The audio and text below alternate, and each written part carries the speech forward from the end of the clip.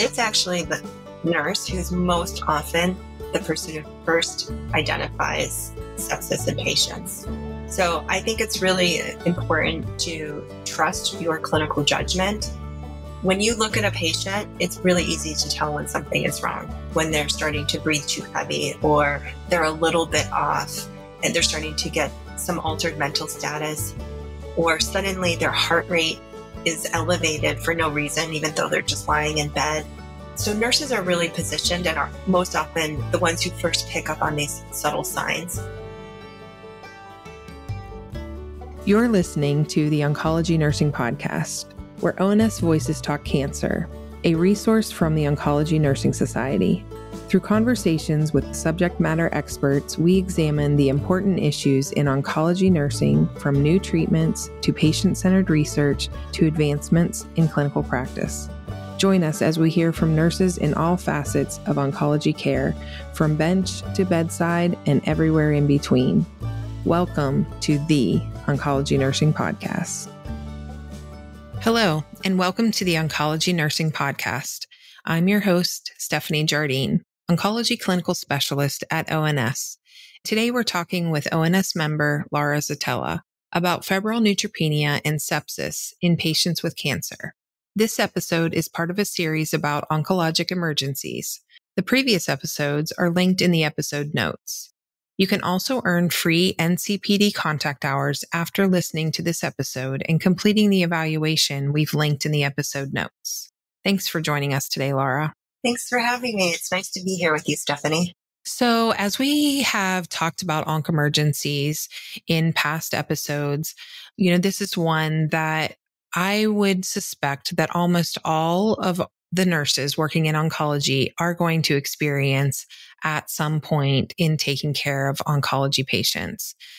It's definitely something that folks who may be working in the transplant area or with patients who have heme malignancies, but definitely for our listeners who are new nurses, new to oncology, this is going to be one that is going to be extremely helpful for them in their practice. So to start us off, can you define both febrile neutropenia and sepsis for us? Absolutely. So first of all, I completely agree with you. Every oncology nurse needs to know how to manage febrile neutropenia, infection, and sepsis. And actually, what we're going to talk about today, there's new guidelines that came out in 2021 regarding sepsis. So I think there's updated information for both new and experienced nurses at this time. So to start off with the definition of febrile neutropenia and sepsis, febrile neutropenia is technically defined as a absolute neutrophil count less than 500 or less than 1,000 with an expected decline to less than 500 over the next 48 hours, because we know that the patient is going into their nadir from their treatment. And that's in combination with a fever. It could be a single oral temperature of 101, or it could be a sustained temperature of 100.4 degrees Fahrenheit for more than an hour. We know that fever and neutropenia in combination needs to be treated immediately. This is a high-risk oncologic emergency. Our patients who have febrile neutropenia are very high risk of having a serious infection or sepsis. Now, sepsis is very different. Sepsis is a life-threatening organ dysfunction caused by a dysregulated host response to infection. Not every patient who has an infection or febrile neutropenia will develop sepsis. So what really distinguishes sepsis is the presence of a dysregulated immune response and life-threatening organ dysfunction. Thank you for explaining those. As we've said, all nurses are probably going to see this. So it's really good to understand what the difference in those two are. So can you talk about how these definitions have evolved over time? You mentioned updates and guidelines. Is there something that has changed with these definitions? Yeah, there's a lot that's changed. I would say through the entire 1990s and up until 2016, The definitions of sepsis included categories for sepsis, severe sepsis, and sepsis shock. And one of the most common screening tools for sepsis was called the SIRS criteria, the Systemic Inflammatory Response Syndrome, SIRS criteria.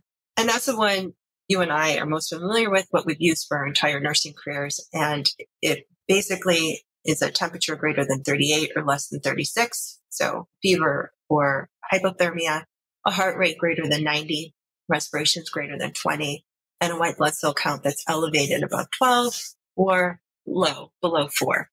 And so if you had these inflammatory criteria in the setting of known or suspected infection, this was called sepsis, and sepsis protocols should be initiated.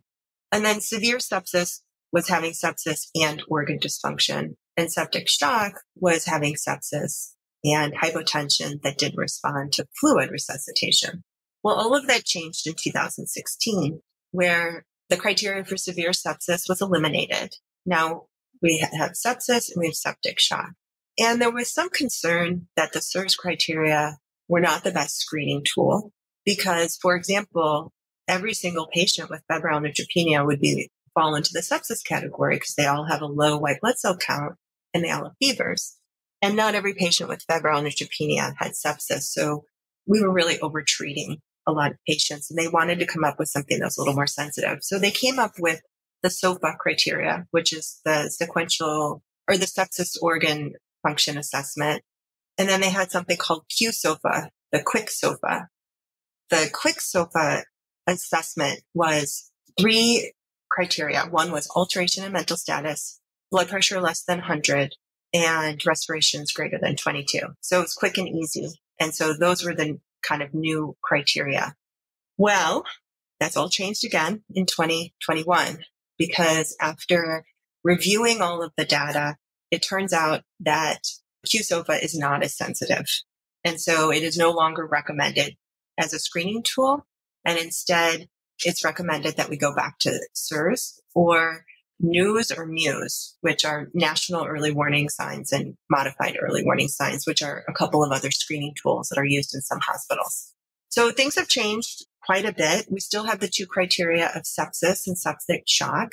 And sepsis, of course, is life-threatening or organ dysfunction because of a dysregulated host response to infection. And septic shock is a subset of sepsis that doesn't respond to our initial interventions of fluid resuscitation and requires vasopressors. Well, thank you.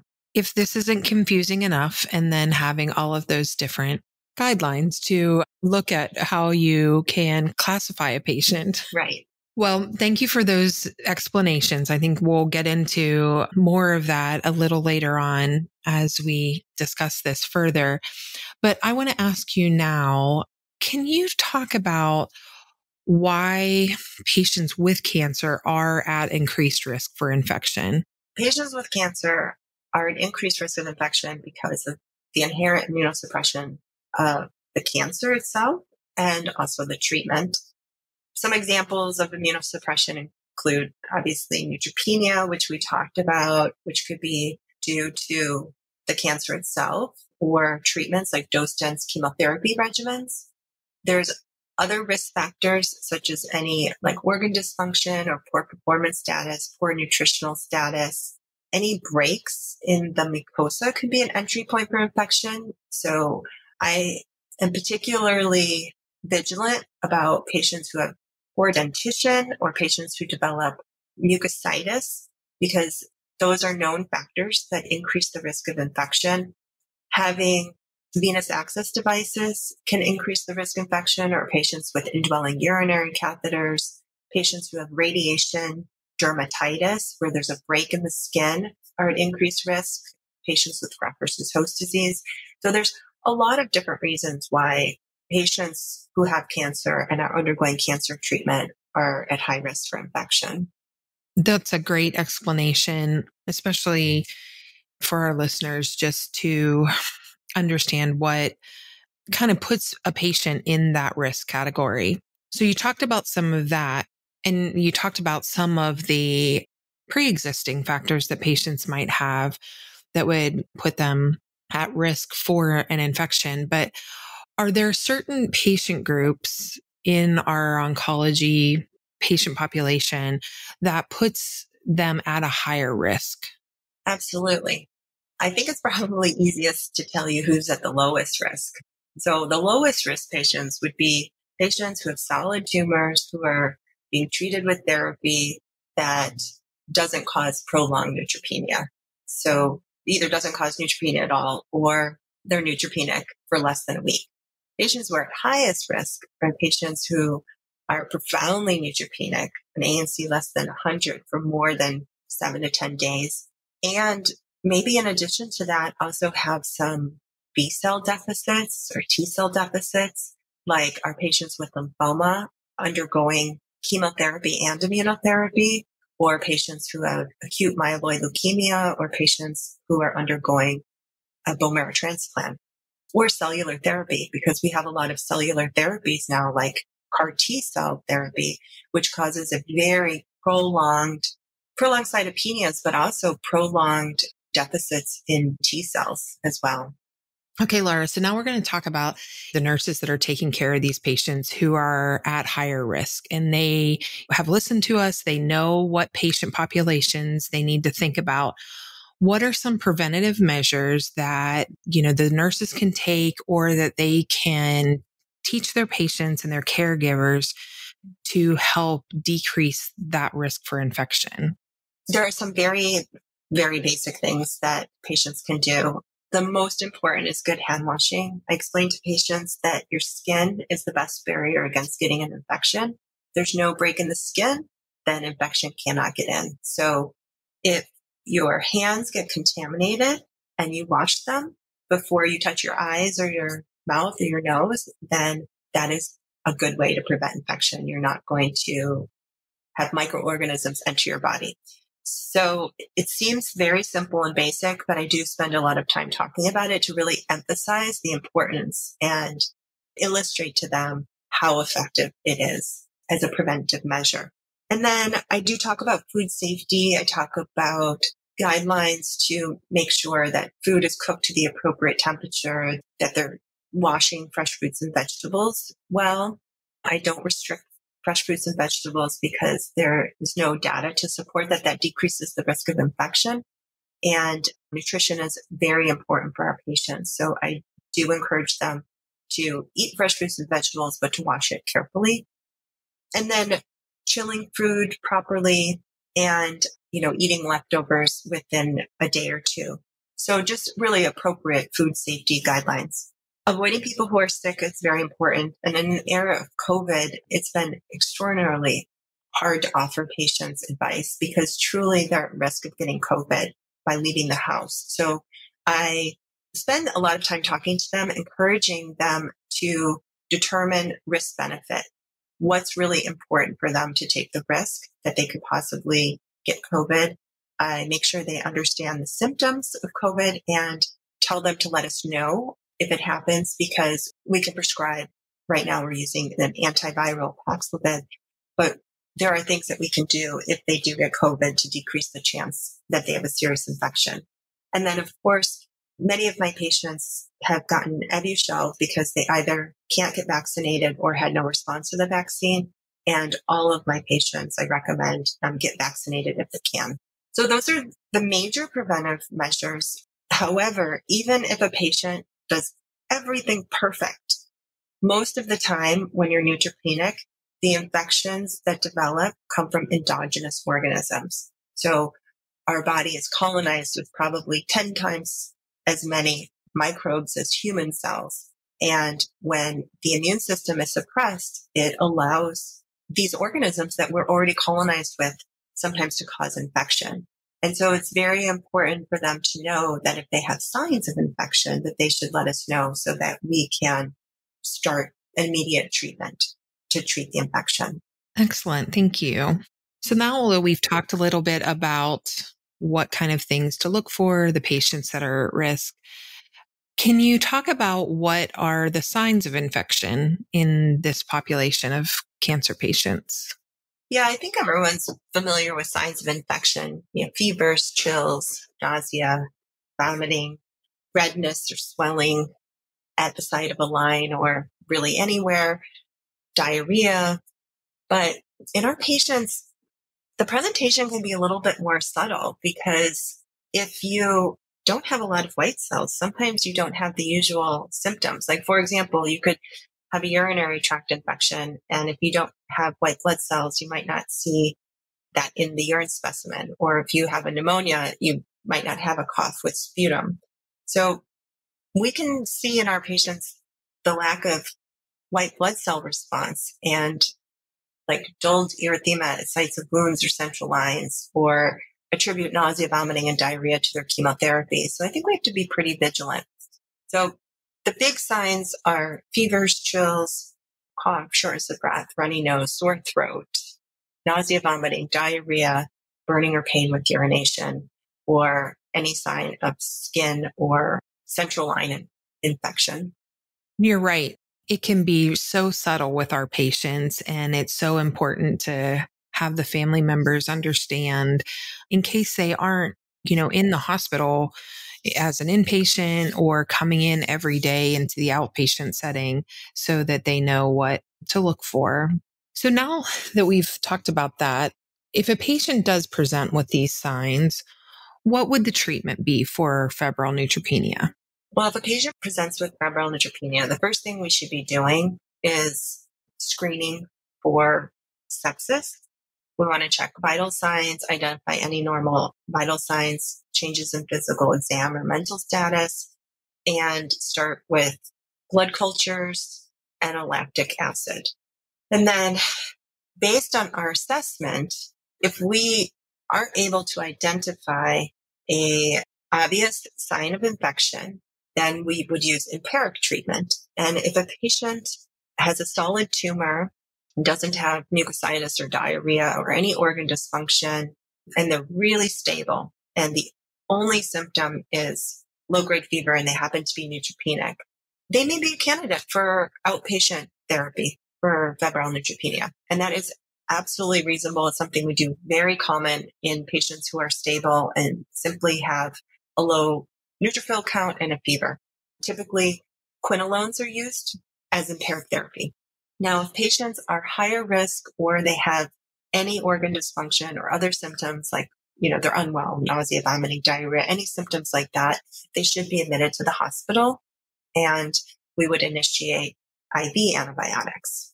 Okay, you mentioned a couple of tests that should be done before we initiate empiric antibiotic therapy. Can you talk to us a little bit more about what kind of testing a patient with a suspected febrile neutropenia or infection would have?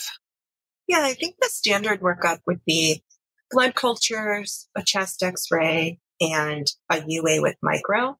And if there was anything on the UA, do a reflex culture, urine culture. And then other tests could be done based on symptoms. So for example, if a patient also had diarrhea, I would order C. diff testing. And then we have stool panels that are PCR-based tests that look for a number of different bacterial or viral stool infections. So that could be sent if a patient had an oral ulcer or hepatic type lesion. You could culture that for herpes virus and start empiric therapy for herpes reactivation.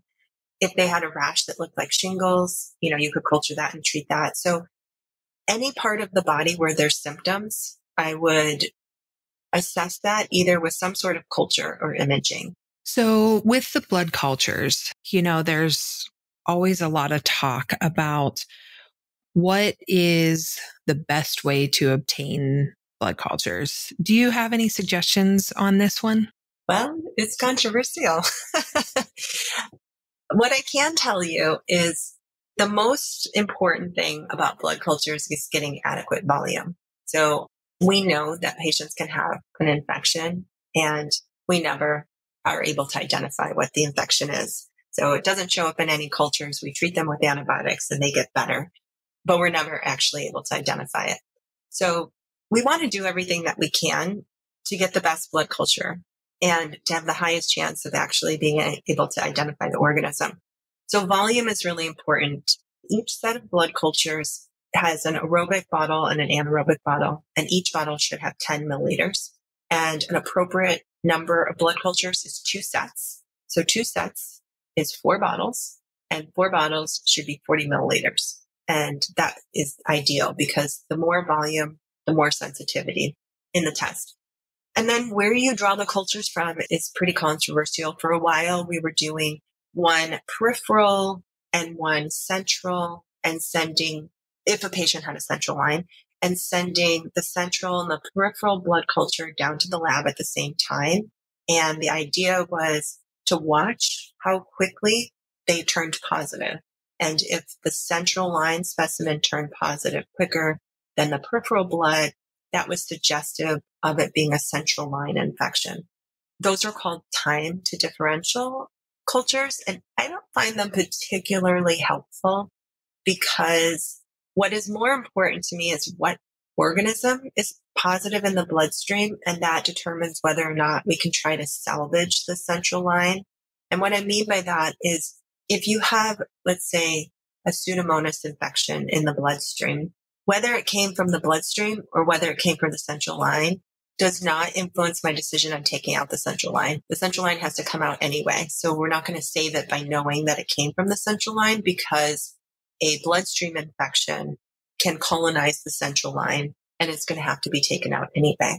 Those aren't used at every institution. And I think that the optimal way to do blood cultures is to do 1 peripheral and 1 from the central line, or 2 peripheral using 2 different peripheral sites. But again, I think you should really think about the patient. Some patients don't have very good access. Some patients have been through a lot, and maybe there's a situation where you just want to make it easy for them and draw both of the cultures from the central line. So there are certain circumstances where you might not do it. But I think the most important thing to keep in mind is volume.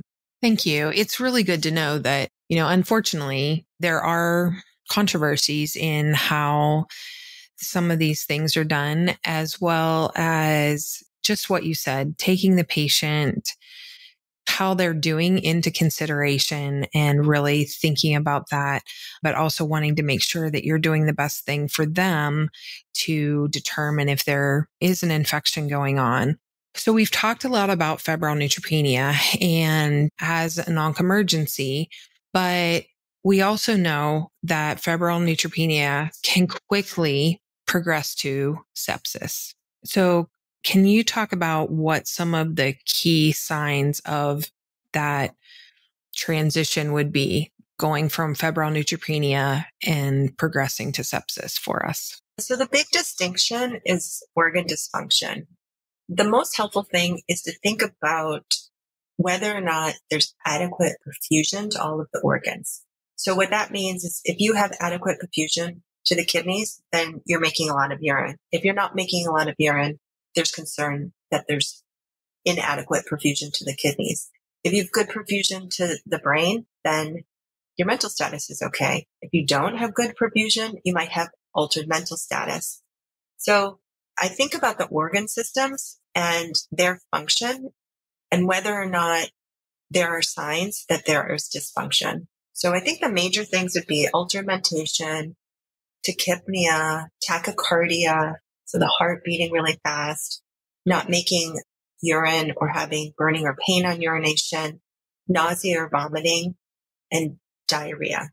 Well, Laura, as you talked about maintaining that adequate perfusion, what is the management of that to help that turn around so that patients do have adequate perfusion? All patients are screened for sepsis, and one of the big things you can do is check a lactate. And if the lactate is less than 2, that's reassuring. If it's greater than 2, there's concern that there is inadequate perfusion. And so that would prompt starting your septic bundle. Another really good tip is using capillary refill. So very simple bedside technique we all can do is just check capillary refill. And if it is more than 3 seconds, there's concern that there's inadequate peripheral perfusion. I think that's really helpful. because I think it's important for nurses to know that they do have a role in this. It's important for them to understand, the signs and ways to help in this management. So if, one of these nurses that's listening to us today is now back on the unit or in the outpatient department and suspects that they have a patient who's becoming septic, what are the recommendations and guidelines that they should follow for management of it? Obviously, notifying the medical team immediately, and the recommended sepsis bundle is to draw blood cultures, check a lactate, and starting fluid resuscitation with crystalloid given at 30 milliliters per kilogram, and starting antibiotics. Laura, is this something that a lot of hospitals may have a standing protocol for that, if a new nurse wanted to find out if this was something that they had in place at their institution, is that kind of standard to have that or not so much? Oh, yes. This is a really important quality measure for hospitals. So I imagine all hospitals have sepsis guidelines, and some hospitals have sepsis codes or a sepsis team that's called, or sepsis alerts in the EMR. This is a really, really critical quality measure. So yes, I think everyone's hospital will have some guidelines around sepsis. Perfect. I think that's something really important for our listeners who are new, whether they're right out of school or just even new to the oncology specialty, to know, and something that they can look for so that they make themselves aware of what the particular guidelines or protocols are in their institution. So based on what current evidence and also just emerging data from clinical trials, can you share a few clinical pearls about infection and sepsis that might help out our listeners to achieve the best patient outcomes? It's actually the nurse who's most often the person who first identifies sepsis in patients. So I think it's really important to trust your clinical judgment. When you look at a patient, it's really easy to tell when something is wrong, when they're starting to breathe too heavy, or they're a little bit off and they're starting to get some altered mental status, or suddenly their heart rate is elevated for no reason, even though they're just lying in bed. So nurses are really positioned and are most often the ones who first pick up on these subtle signs. I think that looking at some of the trials that have been done over the last couple of years, I think one of the most interesting things for nursing is knowing how effective it is to just quickly check for capillary refill. I mean, it's such a simple bedside test and it offers so much information. It actually offers just as much information as checking a lactate. So that's another great tool that we have. And then making sure that the medical team is notified early and immediately after noticing subtle changes. And then lastly, I would say to continue to reassess patients. It's not like a one and done assessment, but to continually go back and reassess. Okay, we've identified a patient has sepsis. We've started antibiotics. Are they getting better? If not, what are we missing? What else needs to be done? Do we need some additional imaging? Do we have them on the right antibiotics? And if they're getting better, then great, continue this. And at what point are we able to discontinue the antibiotics? And at what point are they well enough to be discharged? Thank you. And Laura, I just want to thank you for your time with us today. This is such an important topic. And like we mentioned at the beginning, it's definitely going to be something that every oncology nurse is going to experience with a patient that they're caring for. Such an important topic to know, understand, and really be comfortable with when caring for their patients. We're getting to the end of our time. So there are a few questions that I always end our podcast with, and I would like to ask those to you real quick now. The first one is, what are common misconceptions about sepsis? I think the most common misconception is that any serious infection is sepsis. Sepsis is a very unique subset of patients. that are having a serious and life-threatening response to their infection that's also damaging their own body. That's the biggest misconception. Next question is, what is something that's not often discussed about febrile neutropenia or sepsis that you wish people knew more about? One of the things that we overlook is managing patients' blood sugar. In the current surviving sepsis guidelines, it is recommended that you initiate insulin for a glucose greater than 180. We need to do a better job of managing hyperglycemia in patients who have sepsis. What additional training or education do oncology nurses need to better treat their patients with febrile neutropenia or sepsis? Well, keep listening to ONS podcasts, going to ONS conferences. There's a lot of information out there on neutropenia and sepsis. And last, are there any additional resources, either for patients or for clinicians who want to learn more about febrile neutropenia and sepsis that you would recommend? I would highly recommend being familiar with NCCN guidelines on prevention and treatment of cancer-related infections. It is an excellent, comprehensive guideline, and it's my number one resource. The second is the Surviving Sepsis website, which has all of the updated guidelines and a lot of additional research, and there's information for both patients and providers. And then lastly, there's actually a Sepsis Alliance, and they have a website. It's www.sepsisinstitute.org. And that also has a lot of really good information on sepsis for patients and providers. It's not specific to oncology, but they do have some oncology specific education.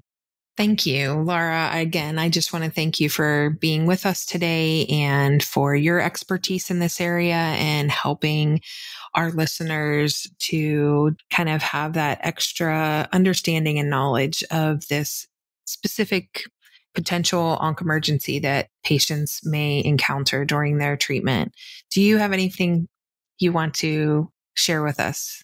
Yeah, I really appreciate everyone listening to this. Oncology nurses are amazing, and they are, as I said, almost always often the first to identify sepsis, and early identification saves lives and makes sure that our oncology patients can continue their treatment. Thank you. Thank you for listening to the Oncology Nursing Podcast. Tell us about your favorite part of this episode by leaving a review on iTunes or wherever you downloaded your podcast. For more resources and information about oncology nursing, visit us at ons.org or voice.ons.org. The ideas and opinions shared in this episode represent those of the guests and not necessarily ONS.